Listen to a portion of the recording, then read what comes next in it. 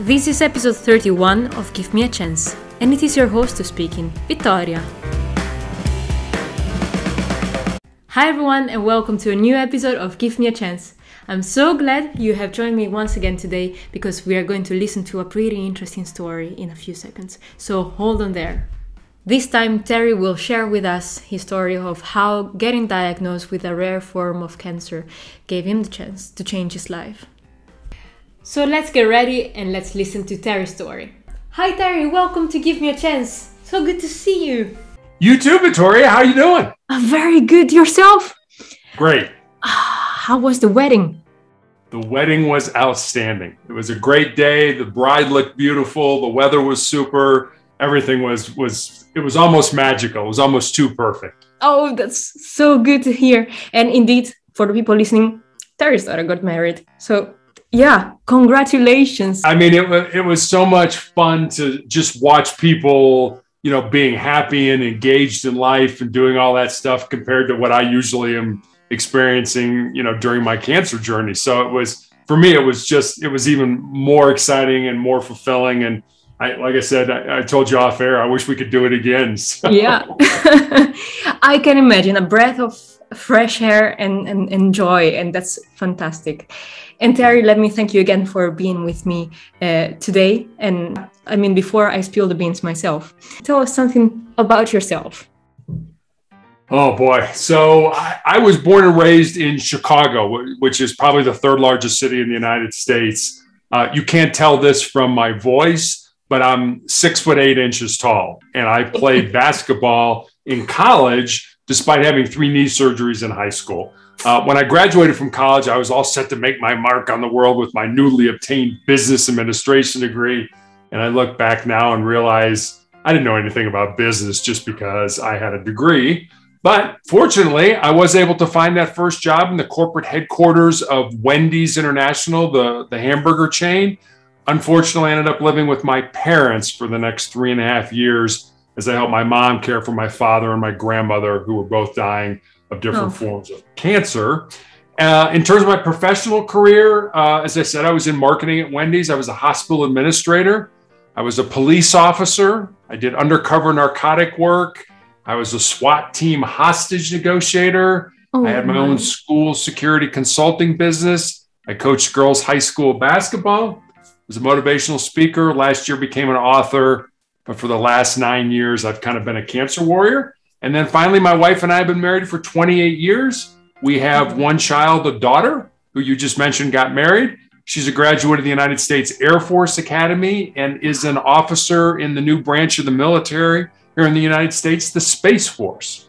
Oh, wow. You must be really proud of that. That's amazing. But indeed, you just mentioned it really briefly that you have been a cancer warrior for the past years, and I can imagine that that has had a major impact on your life and how you was living it, despite changing so many jobs and so many career switches, and they have been fantastic. But Terry, tell us a little bit more about your fight, because that's where all the bravery comes out. How did you find out? So it was back in 2012. As I mentioned, I was a girls' high school basketball coach, and I had a callus that broke open on the bottom of my foot, right below my third toe. And I didn't think much of it initially because being a coach, you're on your feet a lot. But after it didn't heal for a couple of weeks, I went and saw a podiatrist, a foot doctor friend of mine. And he took a little x-ray and he said, Terry, I think you have a cyst in there and I can cut it out. And he did. And he showed it to me. It was just a little gelatin sac with some white fat in it. No dark spots, no blood, nothing that would give anybody concern. But he sent it off to have it looked at. And then 2 weeks later, I get a call from him. And he said, the more difficulty he was having telling me what was going on, the more frightened I was becoming until he just kind of laid it out. He said, Terry, I've been a doctor for 25 years. I have never seen this form of cancer. You have a rare form of melanoma that appears either on the bottom of the feet or the palms of the hands. And he recommended I go to this special cancer hospital here in the United States called MD Anderson. And so I did. And I went there and I had the bottom of my foot excised, taken off with the tumor. and I had all the lymph nodes in my groin removed. And then when I healed, I was put on a weekly injection of a drug called interferon. And what interferon did for me was basically it gave me severe flu-like symptoms for 2 to 3 days every week after each injection. And I took those weekly injections for almost 5 years. So imagine having the flu every week for 5 years. And interferon was not a cure. It was just, we're going to give you this drug in the hope of, as my doctor used to say, kicking the can down the road, keeping you alive long enough for there to be more treatments. 2017, the drug became so toxic to my body that I ended up in the intensive care unit with a fever of 108 degrees, which usually isn't compatible with being alive. And as soon as the drug was stopped, the cancer came back. And that was 2017. 2018, I had my left foot amputated. 2019, it kind of worked its way up my leg into the shin. I had 2 more surgeries. And then last year, an undiagnosed tumor in my ankle grew large enough that it fractured my tibia, my shin bone. And my only recourse right in the middle of the pandemic was to have my left leg amputated. And I also found out I have tumors in my lungs, which I'm being treated for now.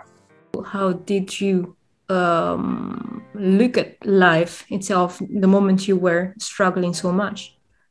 Yeah, I guess I've kind of had ups and downs. When I found out that I had the disease, I was like everybody else. I was just kind of living my life and going about doing the things that, I enjoyed. And then I get hit with this diagnosis. And I went through the gambit of emotions. I was depressed. I was mad. I kind of bargained with God. I did all that. And then I just realized that, these are the cards that I've been dealt, and I'm going to have to play them. And I'm going to have to play them to the best of my ability.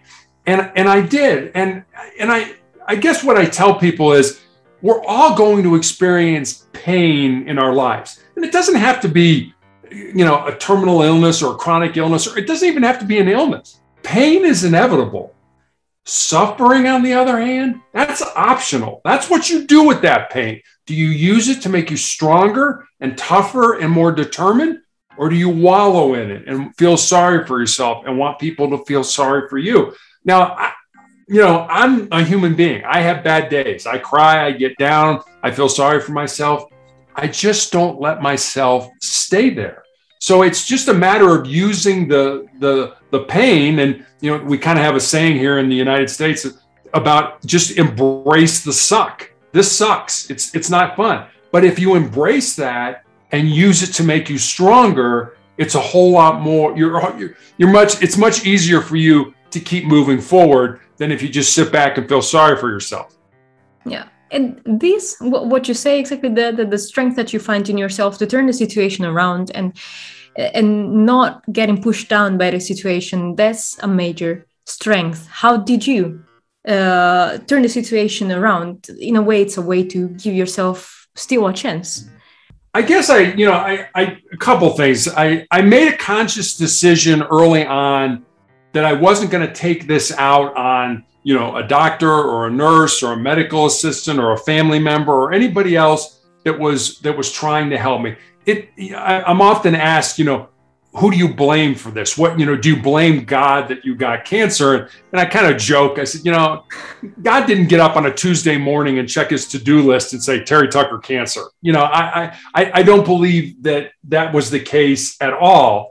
I do believe, because I have a very strong faith, that God gave me the strength to get through what I've been through so far. But I don't blame anybody for this. There isn't somebody, and even if I could, what good would that do? It's not going to do me any good to blame somebody. I still have this disease.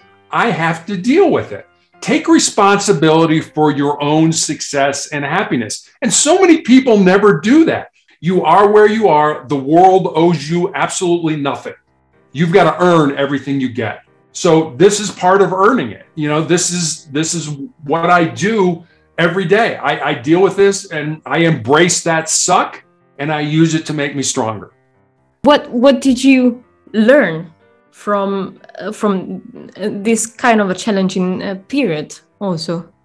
A couple of things. One, that we are so much stronger than we ever give ourselves the credit for. There was an experiment done back in the 1950s here in the United States at a university called Johns Hopkins. And this professor took rats and he put rats in water, a tank of water that was over their head. And he wanted to see how long they could tread water before they would sink, before they would drown.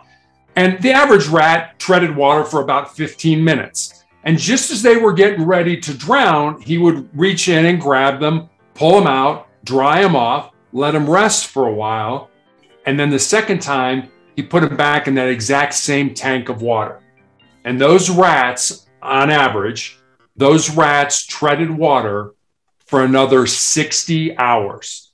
Think about that. First time, 15 minutes. Oh, that's all I can do. 15 minutes, boom, I sink. Second time, 60 hours. And that told me two things. One, the importance of hope in our lives. We've got to have hope. We've got to believe that there's something better, that we're striving for something better. And two, how much more our physical bodies can do than we ever give them credit for. There's a group of the military here in the United States called the Navy SEALs. And they're probably some of the toughest men in the world. And they have what they call their 40% rule, which kind of dovetails in with the story I gave you about the rats. And what they say is if you're at the end of your rope and you can't run another mile or, do another push-up or swim another lap, that you're only at 40% of your maximum. And you still have 60% left in reserve to give to yourself. So between those two stories, I think it's important that we all realize that the limits that we experience in life, most of the time, are the limits that we put on ourselves. And that everything we need to be successful in life is already inside us. We just need to find it, pull it out, and use it to our advantage. Was there something that really surprised you about human consciousness or human strives that you didn't expect before you started thinking about this topic? I don't know if things surprise me, but I've seen so many people, and I've had people come up to me that were like, I could never do what you did. I could never go through what you've been through. And my response, and it's kind of a flippant response because those people bother me, is like, you're right, you couldn't, because you've already decided you couldn't do that. And our minds can hold one thought at a time. Why would you make that a negative thought?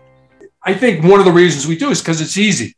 It's hard to do things, that are difficult. And there's an old saying that says, but the hard is what makes it good. If it was easy, everybody would do it.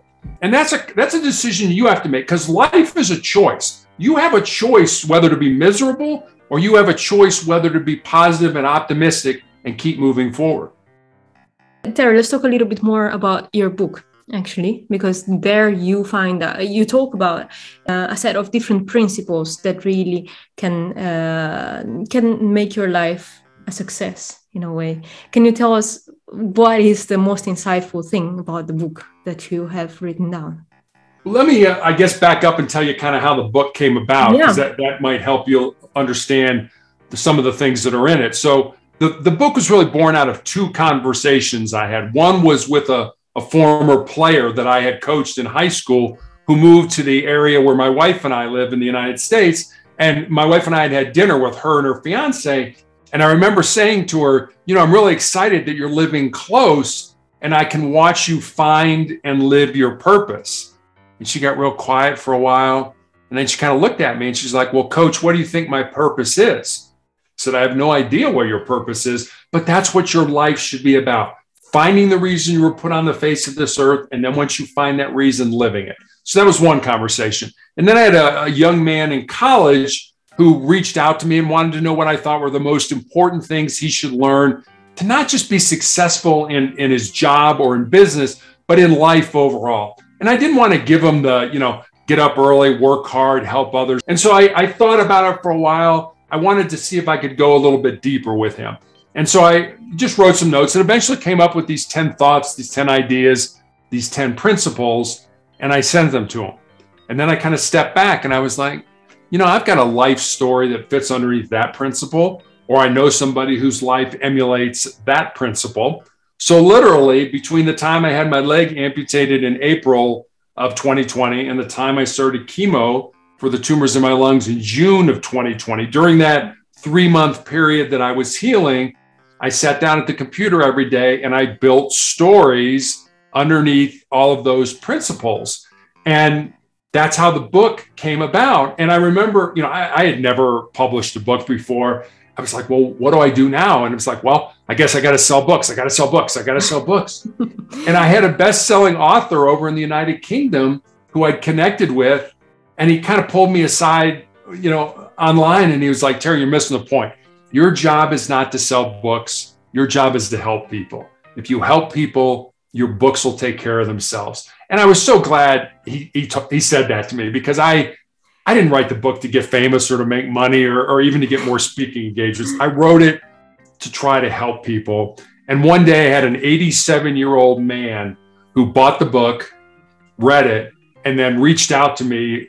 I had no idea who this man was, reached out to me and said, if I would have had those principles when I was younger, I would have had a much better life.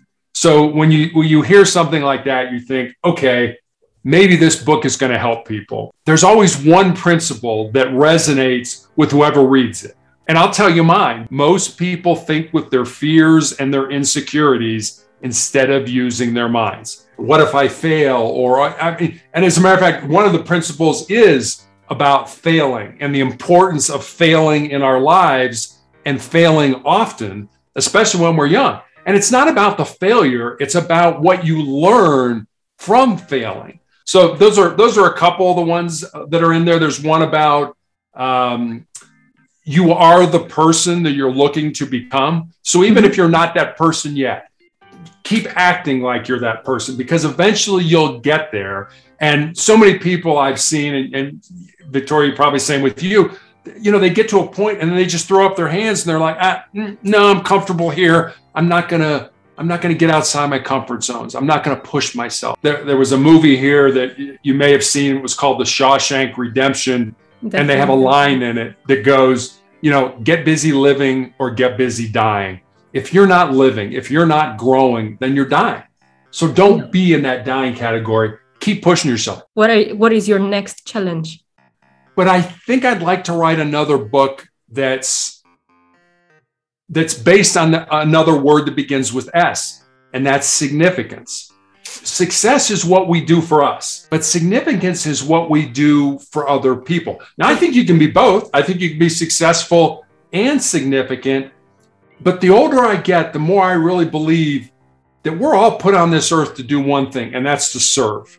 Whether you believe in God, to serve God, but to serve your fellow man, to do things that make other people's life easier. And if we can do that, if we can get out there, there's such a fulfillment. You feel great when you help another person, and you help another person knowing that there's no way they can repay you. You don't want to be repaid, but there's no way they can. So you just did this because you love them, you care about them, you want them to be successful, you want them to be happy. And that's a great feeling. And I love that feeling, and I can't get enough of it. And I'm so looking forward to your book. I know it's going to come. For now, thank you, Terry, for everything and for sharing your story. And I wish you all the best. I know you can do it. And thank you, Victoria. I appreciate it. It's been a pleasure being on your show. This was Terry's story. Throughout his life, Terry got the chance to have different careers in so many different domains. But it was in 2012 that his life turned completely around, as he was diagnosed with a rare form of cancer. But instead of putting himself down, Terry found the strength to turn this event around and change his mindset and find his life purpose. Terry is now an author and has put his life at the service of other people. So this was the end of this episode. Have you ever had the chance to change your life, or do you know anybody who has? Please get in touch with us and leave a comment here below. And if you have enjoyed this episode, do not forget to like and subscribe to this channel, and see you next time. Give me a chance, on your screen and in your ears.